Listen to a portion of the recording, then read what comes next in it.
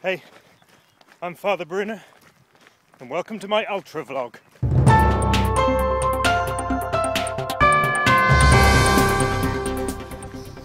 Now what I want to talk about today is a technique of pacing, which is called a negative split.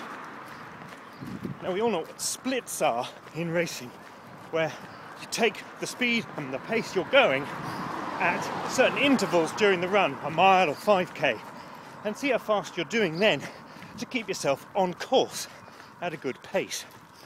A negative split is when you run the second half of your run faster than you run the first half. This technique is to help you feel fresh at the end.